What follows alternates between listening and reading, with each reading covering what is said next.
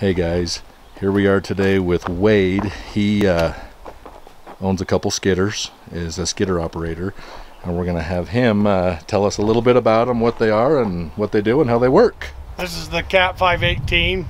We previously owned this machine years ago and recently got her back. We love them. Good skidders. They do great work. They defy gravity in a way where they don't tip over and all that. They got a little 3304 Cat engine in them. They run well.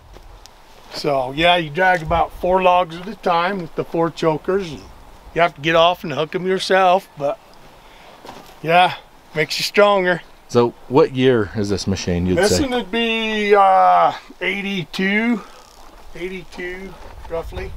So we're kind of logging the old school way, but it's the way we know and the way we like. The old school. And these are the chokers right here. You hook several, if you hook one of these up, and then if you have log left over, you can hook it right here, and that way it don't get hung up under your logs.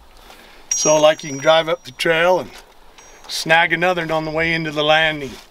So yeah, got nice rubber on this machine. So the logs tend to chew them up pretty quick out here. But how much would you say, when you're talking logs, like if you had to put a weight to it, how much weight will this thing? Oh, I'm not even sure on the weight. Probably 5 ton. Wow. Probably. Yeah, so it'd pull 10,000 pounds. It does quick work. Not really sure on the max on the Gearmatic winch what its capacity is, but it'd pull 10,000 pounds probably. Wow. So that's just a guess. Yeah, of course. So yeah, we fathomed this big old rock rake on here to do some slash piling this year. Finish up this timber sale, so hopefully it works out. Heck yes. I think it will. I think that is fantastic. Beast. So how high will this lift? It'll lift all the way to the up. Yeah, top of this goes right to the top of there. Wow. So it's 3 or 4 feet off the ground. You're going down through the trees. It's also wider than the tires. Yep. So when you're dozing stuff, you don't sit there and run over it when you're going, on. Yeah, it should be really efficient. So did you fabbed it up?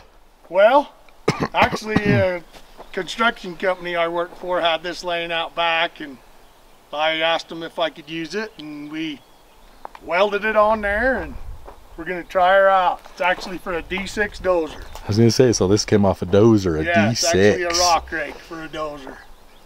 So, well, this does act like a dozer up here. This does dozer work. Oh yeah, it'll doze stuff around. So we're going to clean up the forest. Yes, we are cleaning up the forest. So you like them so much you have 2 of them.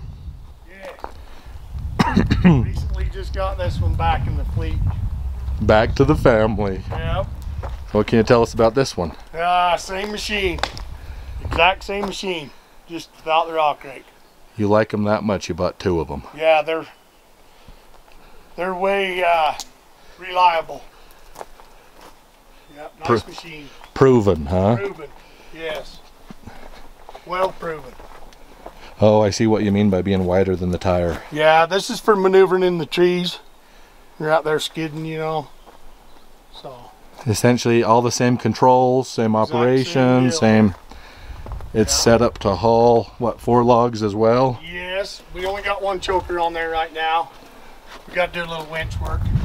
So, yeah, 4 logs, same setup. That's the winch.